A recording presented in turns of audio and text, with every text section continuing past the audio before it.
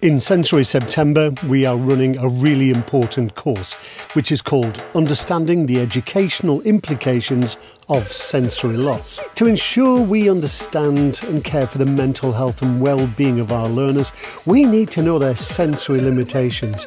On this course, you will learn the implications of varied sensory loss. You will learn what a learner may see with a particular kind of visual impairment. You'll learn what it could be like to have a hearing loss. I have one of those. And how to overcome hearing difficulties in a teaching environment to ensure that the quality of learning in your classroom is appropriate for your learners. Carol Allen and myself, Richard Hurstwood, will offer a host of practical strategies to inform and help you develop your practice in your classroom, and you will understand more about sensory loss.